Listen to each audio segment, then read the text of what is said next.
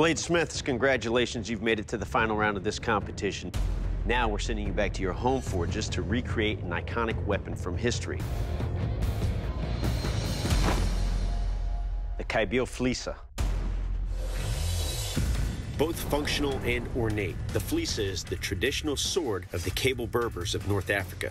Ranging in size from daggers to sabers over 3 feet in length, Flyssas are single-edged, a straight back, and cutting edge that tapers. The long, needle-like tip and unusual weight and balance make it ideal for tearing through mail armor commonly worn throughout the 19th century. The Flyssa was deeply rooted in the Berbers' faith and is complete with complex geometric designs and animal head pommel. Good luck. We'll see you in 5 days. My name is Colin Sage. I'm 27 years old from Louisville, Kentucky, and I've been smithing for about 5 years now. I'm intimidated by Will Willis's hair, and it changes. It's like a chameleon. His locks, they're gonna distract me. Maybe he has them down. Maybe it's pulled back. I don't know. It's gonna be tough. Ready to forge and fire! Oh, got that a little too hot. So I just left the steel in a little too long. It got so hot, it started fracturing. I've got to be careful, never taking my eyes off that baby.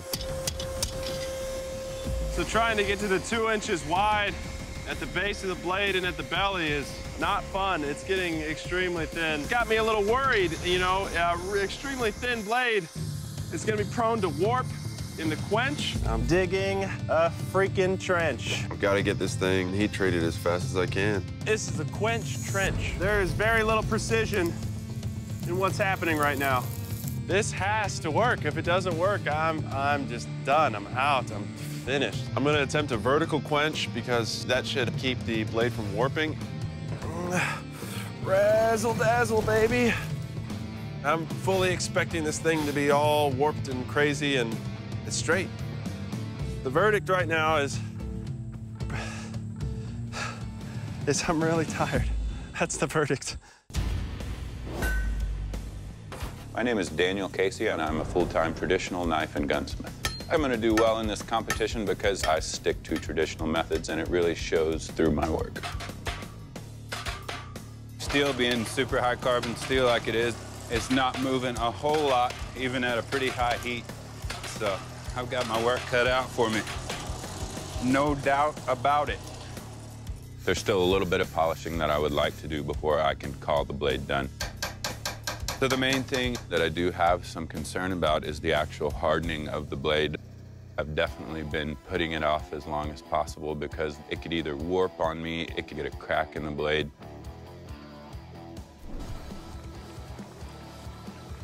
Listening for that ping, trying to make sure that it stayed straight.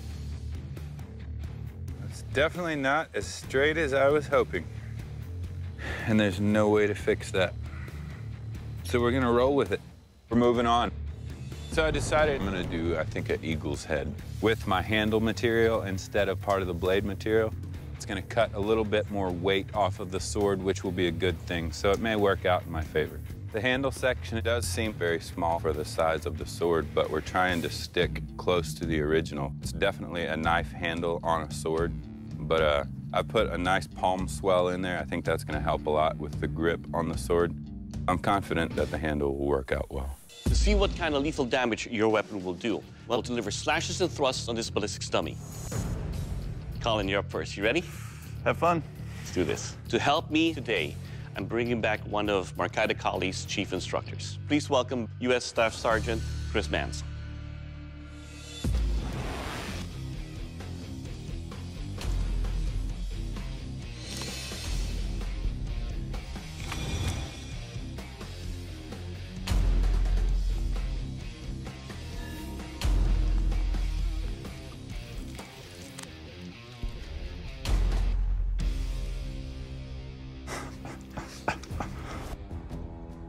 All right, Colin, your Kabyle Flyssa is very sharp. On the initial thrust, it penetrated deep and easily through this whole ballistics dummy. The handle is comfortable. It's easy to slash in and thrust out. Overall, it will kill. Good job. Thank you, sir. All right, Daniel, your turn. You ready? Yes, sir.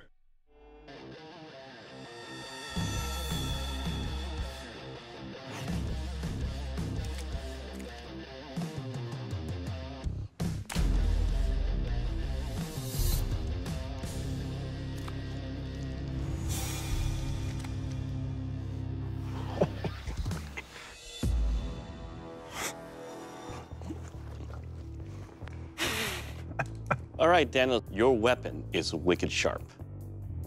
On the initial thrust, it penetrated deep. And on the way out, with your belly being forward, it lacerates out easily.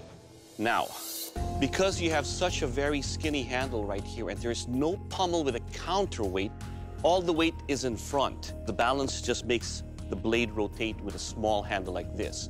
But in terms of damage, it will kill. Thank you. Good job. All right, Bladesmiths, next up is a strength test. Ben? Bladesmiths, to test the strength and durability of your Kabyle Flyssa, I'll be smashing them into these terracotta pots, edge first. Remember, this test is all about what the pots do to your blades and not what the blades do to the pots. Colin, you're up first. You ready? Yes, sir. All right.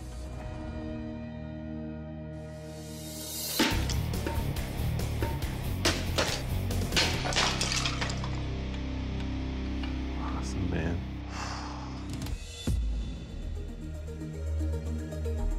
Well, Colin, your blade held up beautifully. The edge, it's like it never saw their terracotta. Did a great job. Well done. Thank you, sir. Daniel, you're up. You ready? I'm ready.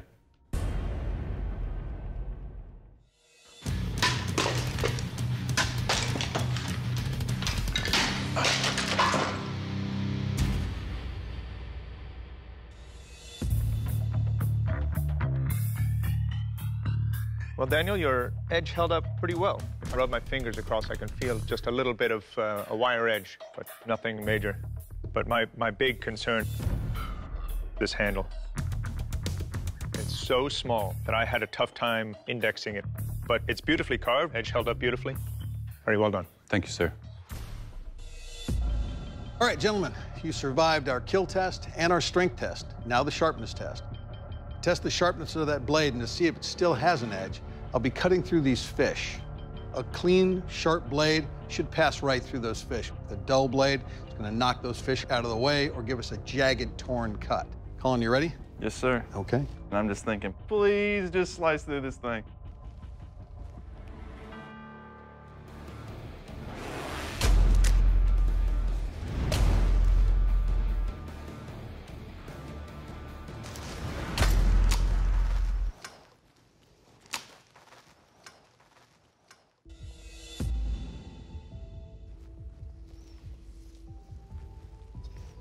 All right, Colin, right off, it's definitely a sharp blade. It cut very nicely.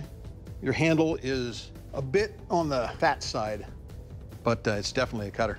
Good job. Thank you, sir. Daniel, you ready? Yes. Okay, great. I feel that Colin and I are still neck and neck.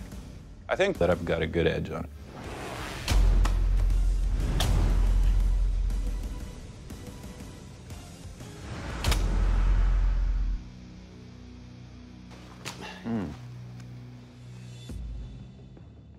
All right, Daniel, this blade is wicked sharp. And those cuts, you can see they just blew right through the fish. My problem is, this is so small, I had to fight to keep it in my hand. These Flyssa often have a very small handle, but what saves that is having that pummel, keeping your hand from coming off the back of that blade. It's an amazing cutter. It's just very difficult to hold on to. Daniel, Colin, there can only be one Forged in Fire champion, and that champion is...